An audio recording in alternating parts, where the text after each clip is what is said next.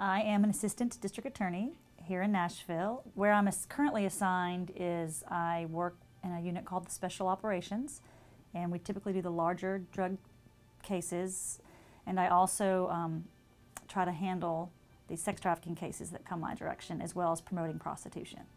I am a former Metro police officer. I spent 14 years working in patrol, and then I spent 8 years on undercover drug unit / prostitution. We worked street drugs and prostitution. And being in that unit, I came across women involved in prostitution. And I also got to see that they were murdered. They were more likely to be murdered than anybody else, raped, stabbed, beaten, shot. This clearly is not a profession that anyone has chosen. The ones on the streets are all terribly drug addicted. They're prostituting to pay for an addiction. But when I came over to the DA's office, well, I started seeing an explosion of 18 and 19-year-old girls getting arrested for prostitution, and it was all off the internet. And I found that very upsetting, one, because they're very young.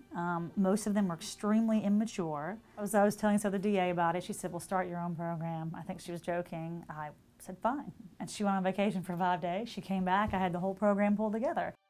The Hannah Project is a program that I started. It was like almost easy for me to do it because it's like I knew it was what I was supposed to be doing. And I knew these women needed to be, and girls needed to be educated on sexually transmitted diseases. I showed them actual cases of women who were murdered or seriously injured here in Nashville involved in prostitution. And then a lot of these women that work the streets know some of these girls that have been murdered, and they get to see these crime scene photos. And I'm not showing them the crime scene photos to freak them out. I'm showing them the crime scene photos so that they realize the seriousness of the situation that they're putting themselves in. Then the third segment is the Nashville Sexual Assault Center comes. Because the one common thread of all the women that I've ever met who get involved in prostitution, every single one of them was abused sexually before the age of 18. Every single one of them.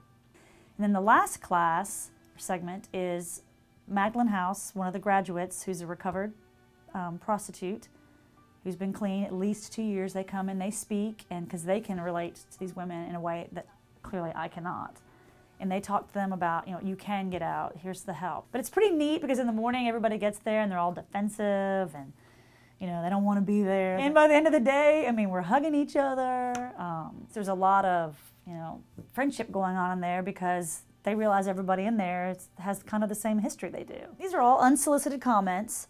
The things I have seen and heard in this class have really opened my eyes about going out there again. In this class, I didn't feel as if it was just something I had to do. That was because I was just like everyone else and treated as such from the start.